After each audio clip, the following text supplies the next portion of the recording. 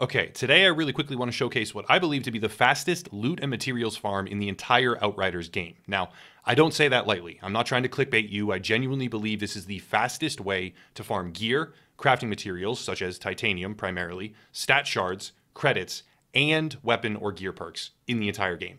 If there's something better to be found, let me know. I'll pin a comment or something like that. But like I said, I wouldn't post it unless I thought it was genuinely the best method of farming in the game, bar none. It's pretty simple, and in the background I'll have sped up footage of myself farming it in World Tier 10 from level 29 to level 30. Now, before anyone goes and references endgame, because yeah, that's not true endgame, the Technomancer build I've been starting to round out will deal more than enough damage at any World Tier and Challenge Tier for that matter, so this will carry through no matter what level you are, and can also be done with like items that are multiple levels too low. It's very easy. The basic premise is blighted rounds. This game has ass backwards balancing, and blighted, volcanic, or twisted rounds for Trickster, Pyromancer, and Technomancer with infinite ammo generation end up, I believe, comprising almost all the endgame build compositions that I've yet seen or tried. So yeah, the balancing is pretty bad.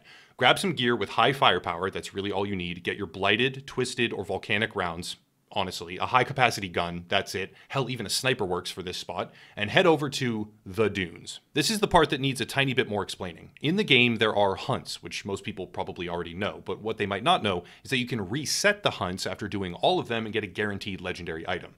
Hold up, that's not the farming method, just an important thing to know.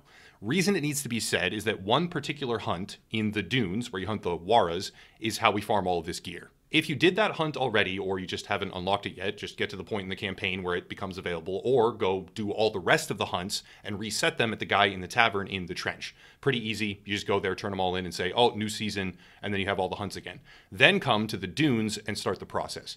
I'll show it in the background right now. What you do is complete all of the stages till you get to the ending portion. Again, in the background, you just get the hunt, collect it, and then go through like one or two areas and get to the final portion where the two Wara bosses will be standing.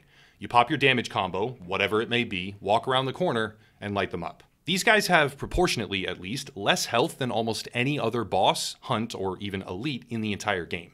They die fast, and they have an easy crit spot to hit, which makes the process that much quicker and easier. And they drop numerous pieces of independent loot influenced by your world tier. What they also drop is titanium, and once you have killed both, just let the other ads kill you, and you spawn 5 feet away, ready to do it again. Reasons why this is better than all the other farming methods I've seen yet: you don't need to do anything for these to spawn. There isn't a prerequisite number of ads that you have to kill, they're always there. You can kill them faster, owing to their crit spot, by far, with the wide range of builds that are available to almost any class, and you get 2 sets of boss drops from the same run.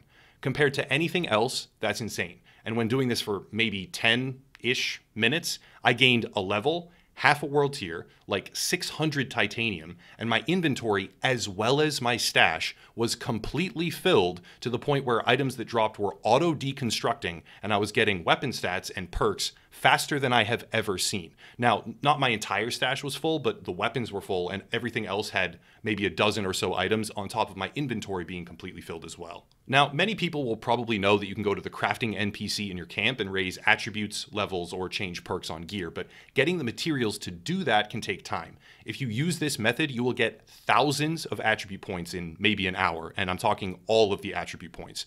Thousands of titanium, hundreds of items. You will max out all the tier 2 perks with ease while you deconstruct, and if you want to sell those items to vendors, you will get hundreds of thousands, if not millions of credits. Another interesting thing is that these 2 bosses provide enough world tier experience to where you are still gaining, at least on world tier 10, when killing them and allowing yourself to die, which would normally subtract from that experience bar. So this will not even bring down your current progress. It will most likely increase it. And even if at the higher tiers, which I sincerely doubt, it were to result in negatives, you can just wait till either tier 15 or right after you hit a level and execute the method with ease and not lose anything. I had kind of told myself I wouldn't post smaller things like this on the channel, seeing as the main content I produce is commentary and reviews now, almost exclusively, but I do plan to do a best Outrider tips video containing more things like this, especially how to use blue item crafting bases, quest scaling, mob scaling in the beginning versus endgame areas, etc., etc. I am also partway through my review for the game, which won't actually be as glowingly positive as I first thought. I am thoroughly enjoying myself and will continue to do so, but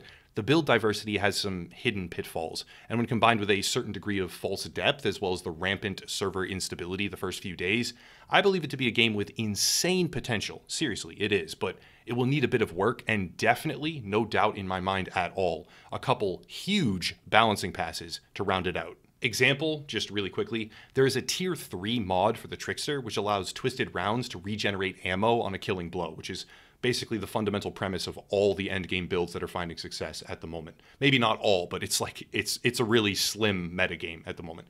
That's hard to obtain, right? A tier 3 mod is very hard to obtain. It's attached, I believe, to a legendary item, which is not easy to get, but there is a tier 1 item for the Technomancer that does exactly the same thing and can be acquired at like level 3 or something, turning the ability into an absolutely god tier killing spree button. That doesn't really make a whole lot of sense, but hopefully with this new farming method, you can not only acquire thousands of titanium in a very, very short amount of time, but also all of the perks you could ever want, all of the stat shards for charging up gear that you could ever need, all of the credits, the titanium, the loot, etc., basically everything in the game. It really is the best that I've seen without question. That's really it. Like I said, working on the review and a full essential tips rundown right now, but I'll cut it there and stop rambling. In the meantime, I'll leave you with some of my previous footage when I first discovered this method so you can see it in real time. Have a nice night.